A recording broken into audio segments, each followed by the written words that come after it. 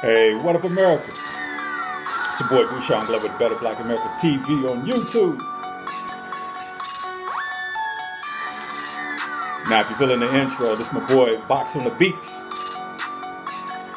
So I decided to do a reaction to Bill Cosby's getting 3 to 10 years for being his conviction for his rape case. Now, today is Wednesday, September 26, 2018.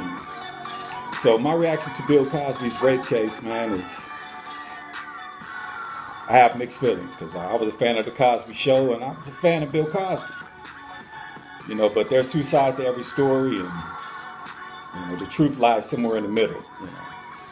And I just have Malcolm X's voice in my head, and just in this case, the chickens have come home to roost.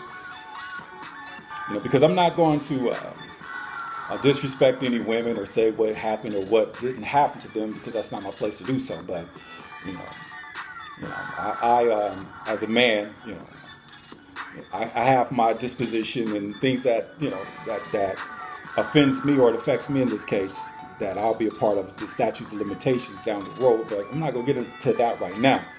But the reaction, Bill Cosby, 3 to 10 years. Yeah, that's a tough pill to swallow, to watch, America's dad being paraded through the town, in shame and, with chains and shackles on him. And as a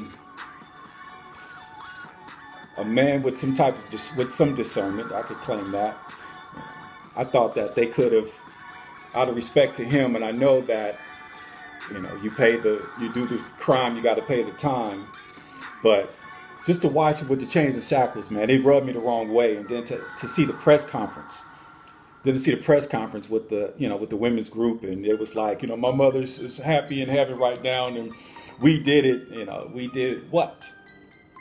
Okay, this man was publicly lynched. He kind of remind me of when, they used to hang, runaway slaves or black men, for reasons just for looking at a woman, or even killing black men for looking at women, Emmett Till.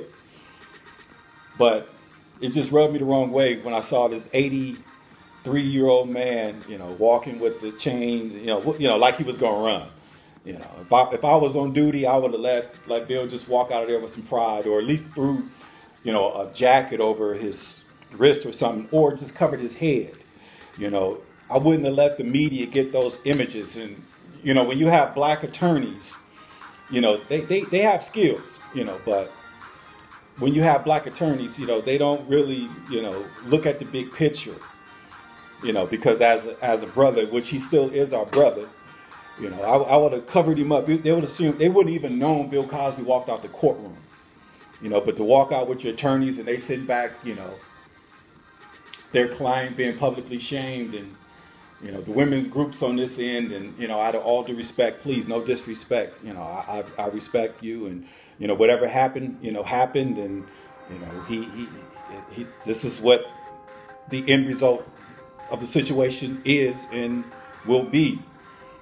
Not knowing how long he's going to be in jail, but that 3 to 10, as a threat to society, and they put like he's a predator, like he's still doing it.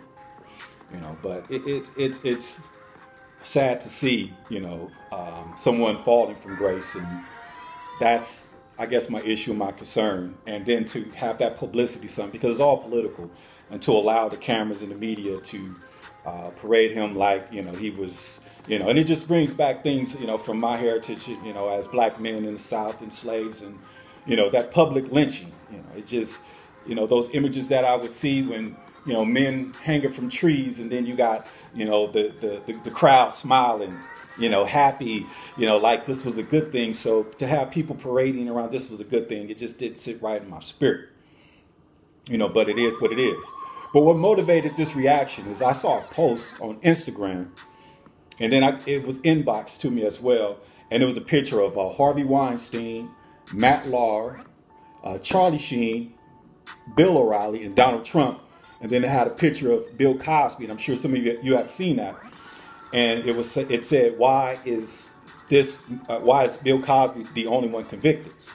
So my response to that post, that Bill Cosby is the only one who was charged with rape and was convicted of rape. Now, the Donald Trump situation, now he had some video, some sounds, a sound bite or two about what he used to do, but no one came up and charged him of any crime. And with the Stormy Daniels little situation, he's like, basically, I'm going to just go ahead and kill the story. Let me just get some funds over here, just shut her up. That's what big, influential, powerful people do. They call it, smoke and mirrors. So he was able to shut that down. Then the Harvey Weinstein, he lost his whole company, but he may be the next one on the chopping block for the public lynching due to their sexual misconduct. Because Harvey Weinstein has been accused, and he was actually arrested, bailed out, but they do have the him coming in. But he walked out of court. He bailed out. He was never in handcuffs, never publicly shamed or anything to that magnitude. But that will be the next case, the Harvey Weinstein. But in regards to, and that's Harvey Weinstein, who lost his movie production studio, and there are some women groups and highly paid women that's looking to actually purchase the studio, and Oprah Winfrey's actually one of them. Now, Matt Lauer and Bill O'Reilly, they lost their job because they was accused of misconduct in the workplace. So meaning they basically, from a human resource perspective, was tagged as terminable for their misconduct, because in the workplace there are laws in place that make sure that women are protected. So us men, we can't have that be in the break room talking about the strip club because somebody could go to human resources and say they was offended by what they heard.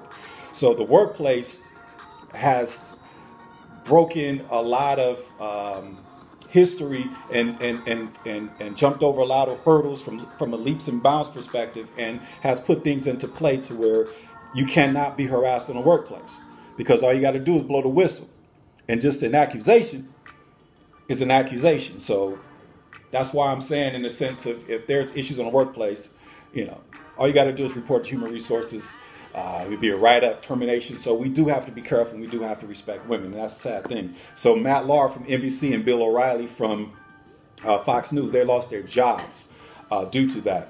And then Charlie Sheen, different little situation, but Hollywood, secret society, Democrat. So he was able to actually clear his name from that perspective. But, this Me Too and Time's Up, it's not over. Okay, it's not over, because who's next? Because tomorrow, Justice Kavanaugh will be having his hearing with his accuser, who actually accused him in high school. When he was 15, she was 15, I think he was 17 or 18. But this is an accusation, not a charge. This is something to stop him from his growth, to stop him from becoming a Supreme Court justice.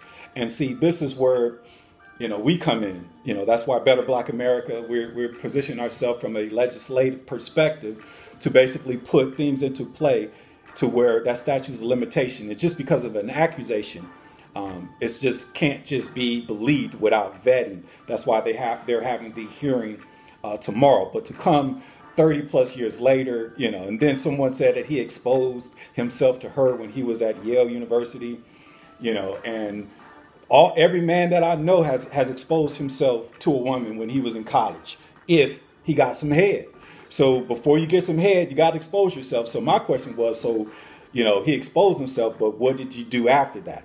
But they have yet to even connect the two. But it's a situation where the scope has switched. That's why there's room for blacks, and the poor disenfranchised to grow, because they're chopping the head off of rich and powerful, influential people. And when you've got money on that level, it's not even about color, it's about class. Because a lot of these baby boomers, they're, as women, they're having to downsize their homes and, move into, single apartments and move to retirement homes. And, and a lot of them didn't have careers. So they got divorced, so they're getting alimony and, and it's not a good thing. But another layer of security is to come up with some accusations, because I saw on CNN today, and I'm not going to say her name, where the female was actually crying and so emotional, and she's bringing a civil suit of defamation of character against Bill Cosby's law enforcement team because defamation of character because of some things that they said. But this happened in 1974. I was born in 71. You know, I'm 47, so do the math. You know, and she's getting emotional, and all she's doing is just getting things on record. So what I'm saying is there has to be some statutes of limitation put in place because it's going a little too far, but we're going to see how it play out. And usually when things happen like this, it's never what you think it is, because we all believed and thought that Hillary Clinton was going to win the 2016 election. But, you know, so it's a smokescreen. It's always an illusion, you know, so let's not get caught up. So we're going to see how it plays out. But in closing, Brother Bill Cosby, man, you know, and I couldn't, you know, support him personally. I could not support Brother Bill Cosby personally, even though I love the Cosby Show. You know, I just couldn't, because I did see the episode about his secret sauce. And if you haven't, you know, go ahead and just do your due diligence and just check it out. It's on the internet. And he made some barbecue sauce, and there was some secret sauce. And he gave it to Claire, his wife, and she was getting all, you know, frisky with him. And he was like, oh, you know how Bill Cosby is, the secret sauce. But next thing you know, the sauce that he made for him and his wife so they could go get freaky deaky in the bedroom, apparently Bud, Rudy's little boo, got some of it. Because during the scene, Bud was eating the wrong barbecue sauce and said, Dr. Huxtable, this show us some good barbecue. And he looked. And the scene, this is a real scene. He actually snatched the barbecue from him, grabbed a towel, wiped Bud's face off, looked at Clarice, and they walked out and clapped. But during the scene, Claire, knowing his history, she laughed candidly, you know, which was so natural because that was his thing. And the second one for me, to why I can't defend him, is when he talked about the Spanish fly on his stand-up back in the day. And he talked about the Spanish fly. And as kids, you know, we was trying to get a hold of it. It was a date rape drug, but we didn't know. We was, you know, trying to get girls just to fall over us, you know, in a sense. But I'm 19 years old, listening to older people, but it was that Spanish fly. So, you know, a lot of times, you know, you put out signs and symbols, you know, and it comes out naturally because that's your subconsciousness confessing, you know. But in this case, man, Brother Bill, man, I'm sorry, man, and, you know, I hope you're all right. And like I said, like my man Malcolm X would say, the chickens has come home to roost. So with that being said, man, that's my reaction to Brother Bill getting a 3 to 10. But if you're feeling these beats, this is my boy, Box on the Beats. Box on the Beats. So with that being said, man, have a great day. It's Better Black America TV. Make sure you subscribe because we're going to keep coming. We're going to keep this content coming. And then, you know, you could go ahead and check out my Live Chronicles. It's a series. I'm on episode 2. And I'll probably be dropping number 3 this weekend because I'll be having some crazy stories, y'all. So with that being said, have a great day. Better Black America TV, YouTube.